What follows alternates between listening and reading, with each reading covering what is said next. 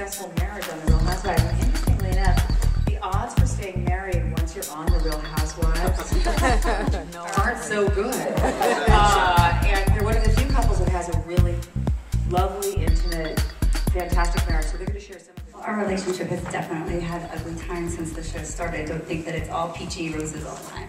But we just did a lot of therapy before we took initiative to actually go on the show. We went through 6 months before we actually signed all the paperwork, and we wanted to make sure our foundation was strong enough that it could handle being rocked by every possible thing you could possibly have thrown at you. And you do. You get every temptation possible, every negativity possible.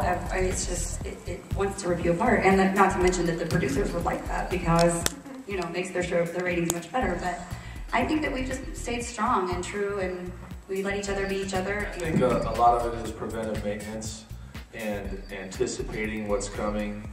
I would never recommend anybody be on a reality show as far as your marriage.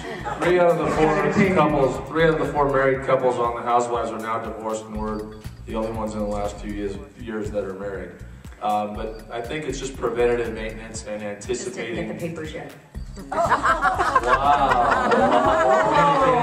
You heard it here first, people. I'm so nervous. She's gonna have to pay child support. Thank God I didn't. She was teasing, right, Alexis? You don't start to remember here. No, we're not getting into this. So don't go call TMZ tomorrow. I actually think you were going to get the final ranking. For myself, I actually had thought about it a lot, and I had great peace when I was sent home and said goodbye, and I went through all of that and that whole journey and came to that point, but you don't realize you're doing it in front of millions of television viewers. It's your own experience in the moment. So for myself, I didn't really go through the motions. I went through those motions, and there's a relapse. That's the difference, I think, is that when you're watching it with everybody else and you've already gotten over the emotions and kind of processed it, everybody else is processing with you, and so kind of brings up very, very unique emotions that you wouldn't expect to go through.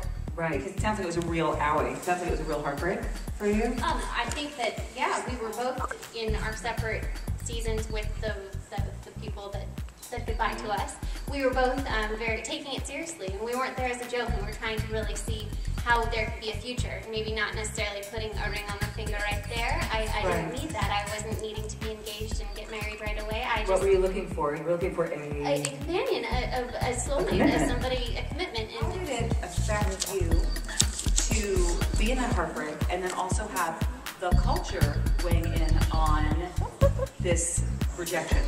Well, that's the unique thing, is that with reality TV, you go through an experience like that and you come home and you can't share it with anyone.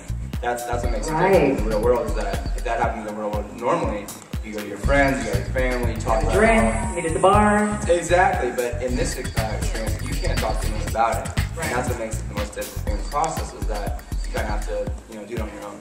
Okay, then you talked to one person.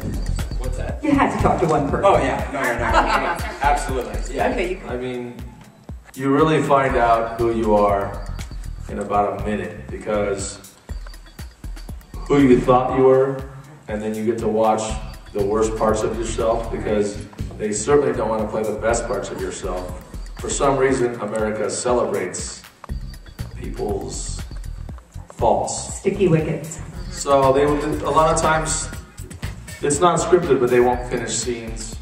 For example, if my daughter's kicking and screaming on the floor, and I say, Melania, that behavior is unacceptable, they're not going to show the kicking and screaming, they're just going to show me talking to her about that. If that's kind of what you're asking. It magnifies the good, and it magnifies the obvious, which you don't even realize is the obvious. So for us, we really have taken a long, hard look at our relationship. We had a contract with each other and our therapist before we even started the show. Wow. And I think that was really important, that we sat down, we wrote many rules, such as we will agree on anything that they ask us to do, or we won't. If one of us doesn't agree, we won't do it. Like if they want to have me go to a nightclub, we have a rule in our marriage: we don't go to clubs without the other person. So the reason we wrote that contract was so that if they said, on this trip with the girls, you have to come. You know, we want you guys to meet at 10 o'clock at the such and such club. I already knew that way I wouldn't do that, but having a contract made it so that when I'm in the moment, I'm like, oh, I can't. You know, I need to remember how important my marriage is. So you had an agreement about your ethics and your values, and you weren't going to let them be corrupted because you were on a TV show. Because you're in the moment. It's not even because of the TV show, but you know how when you're just in a moment, you're like, everyone's all excited and yeah, we're gonna go dancing, let's go. And then you're like, oh, wait, I'm married. Because there's a production company that turns the footage into the network. But I actually feel like the divorce is like a hot topic. And things will become situational. Question is for Alexis and Jim. Knowing what you know now, and from what you've heard discussed here on the panel, would you ever do The Bachelor or The Bachelorette if you had not known each other? I mean, I would have to say I would probably not be on The Bachelorette. I wouldn't want to be in a room with 20 other women competing for one man's attention. I want eyes on me, so I'll find him someone else. Absolutely not. My phone, and use my phone. There's no, and same to him. If his phone rings, I answer it. If my phone rings, he answers it. And it's not that we're sitting there going, oh, hello, expecting to hear like another woman's voice on the other line. It's just the fact that it eliminates any fear or any opportunity for anything that shouldn't be happening to be happening. Let me address the Facebook thing. There's a Facebook fan page and a Facebook friend page. And the fan page is a general response.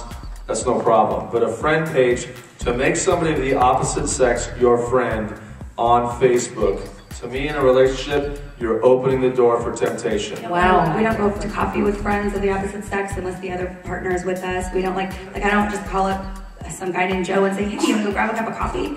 You know, except for my assistant who's gay. Well, not my assistant that's here, my other assistant who's gay. I mean, I go everywhere with him, but he goes, you know, Jen's okay with that. But so we're just really strict. We don't have guys' nights out and girls' nights out. We don't. Okay, so they're not going to nightclubs. You're not going to strip clubs. No strip clubs. We do unless it's together. And we do about porn. You have like that's where they're getting. We do not. We have not been to a strip. I'm trying to be comical in this hour. Yes.